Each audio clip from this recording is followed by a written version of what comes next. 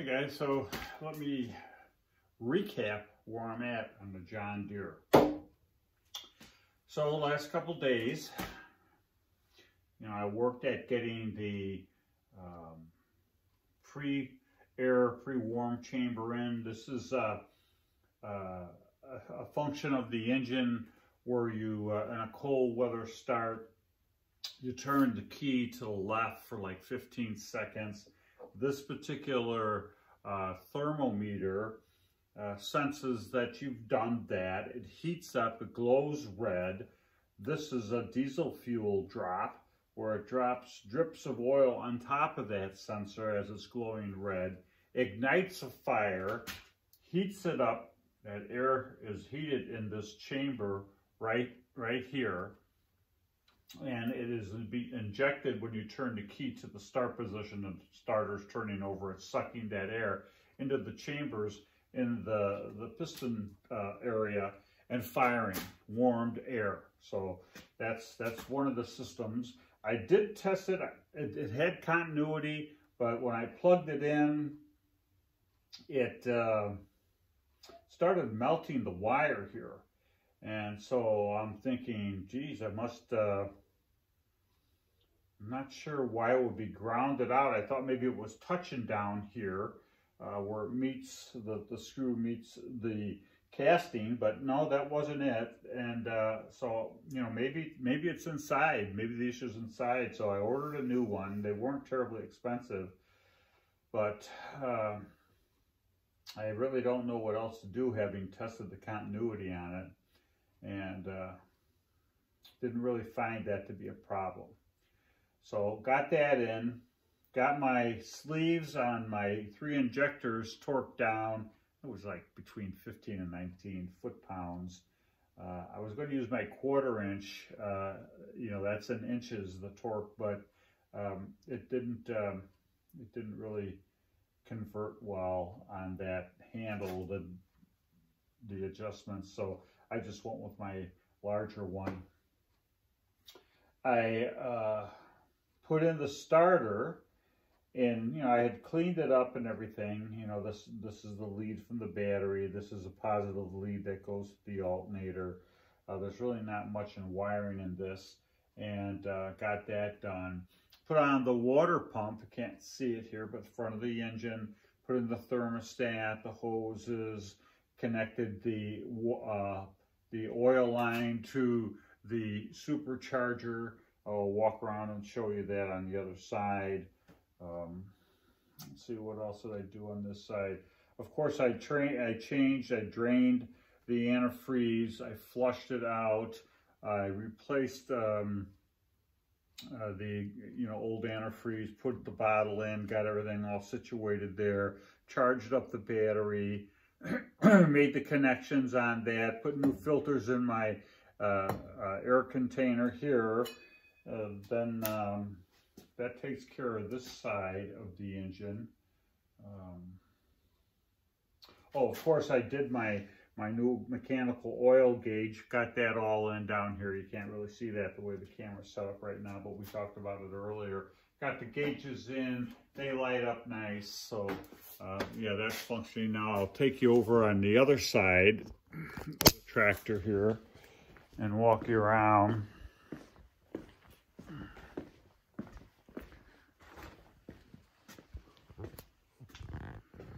Over here, what I did was of course, I put on the manifold stack, to the tractor.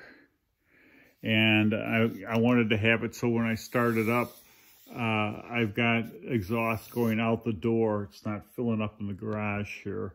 The tractor, let me get this turned around here. Supercharger is right here, and this is the oil connector line that I talked about on the other side that I connected. Put on the hoses.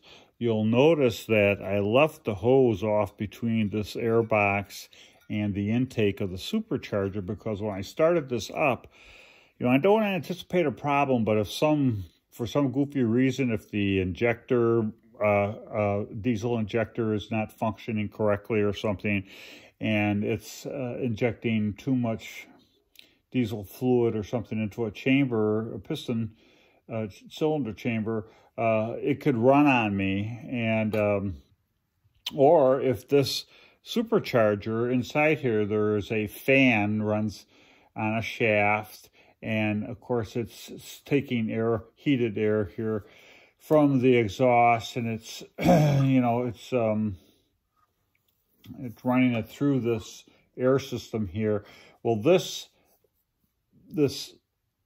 shaft in between this area, if it's loose and it's sucking air when it's not supposed to, it could suck oil from this oil line into the engine, and feed the cylinders literally oil that it's not supposed to be getting, and you could have a runaway event. That's one of the problems that could occur. Not very often, but, you know, watch YouTube videos on runaway diesels and you'll see what I'm talking about. Anyway, so I have this open so that if it did run away on me, I could stick a plate of steel. I don't like using wood because it's porous and not flat sometimes because of warps, and I wouldn't want it to suck air. I could put a piece of steel up against this, stop the airflow, and starve the engine of air, and it would die. Another thing I could do is if it was running away and I was sitting in the captain's chair up there, I could put it in 5th gear, very high gear, let the clutch out, and there wouldn't be enough torque in that situation to drive the tractor, so the engine would just die out. It's a little hard on the clutch to do that, though, so I would prefer not to do that. So that's about it. Put on these air tanks, and back over here. Get this down here. I checked it and changed the fuel filter, and put new line here. The old one was really pretty bad shape. Put a new line in, and then bled the system of air. These 2 screws here, you loosen them up and the fluid will flow, and you see the bubbles come out. You make a mess. You got to have something on the floor to catch that stuff. But and then I did this one here too, this screw here, and bled that one. And so we're all good. And the only thing that I have ready to go here, which was a bit of a disappointment, let me walk back over.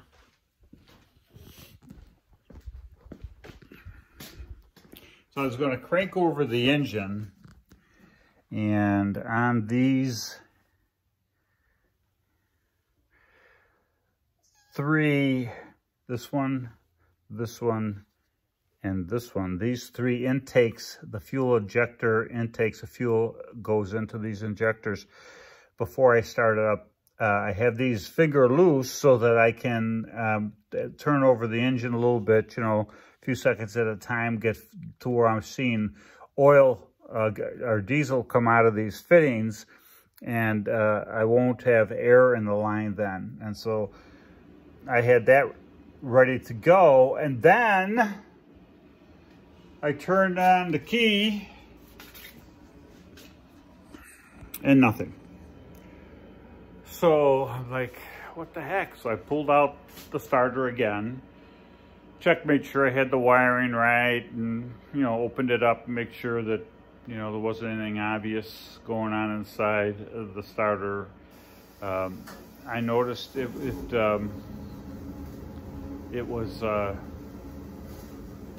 was getting electric, but it just wasn't. I could hear the clicking solenoid, hear the starter solenoid up under the dash clicking, but not the solenoid, but it's a safety switch, I believe. And anyway, I've decided I have to buy a new starter, and that is going to run me a few bucks. I did recall, after thinking about it, that the guy that I bought the tractor from said that he had been starting it with a screwdriver, and he was having problems with the solenoid. So, you know, I couldn't even get the thing to turn with the screwdriver by shorting it out, you know, against the ground, the positive terminal against the ground. But that's just probably a function of a bad solenoid, or maybe an electrical issue inside the starter. I really don't know. So instead of trying to rebuild it and be disappointed and practice on that, I decided this is probably better if I just buy it. I got, you know, at least a decent price on it. I didn't have to pay a core. Got a brand new one as opposed to a rebuilt one. So that'll all work. So that's the update. It's supposed to be here Wednesday. I'm going to try and start it. Once I do that, I'm going to let you guys hear it run, and we'll just have to be patient. So till then, adios amigos.